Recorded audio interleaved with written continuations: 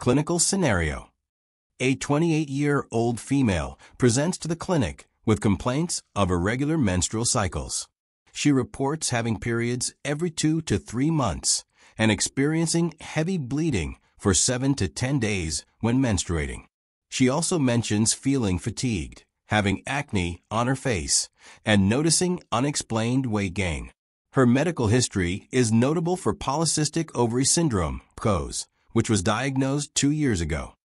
On examination, she has hirsutism, excessive hair growth on the face and chest, and acanthosis nigricans, darkened skin around the neck. Which of the following is the most appropriate next step in the management of this patient? A. Prescribe oral contraceptives. B. Recommend a low-carb diet and increased exercise. C. Initiate metformin therapy. D. Perform a pelvic ultrasound.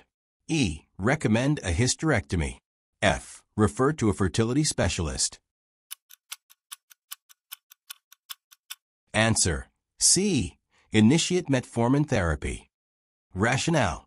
This patient presents with typical symptoms of Polycystic Ovary Syndrome, PCOS, including irregular menstruation, hirsutism, acne, and weight gain.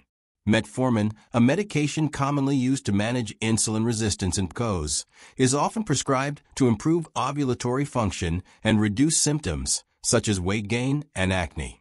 It also helps lower insulin levels, which can improve menstrual regularity and ovulation. Oral contraceptives may be considered for menstrual regulation and managing acne, but metformin is often used as an adjunct for patients with insulin resistance. A pelvic ultrasound may be useful for further evaluation, but the diagnosis of PCOS has already been established.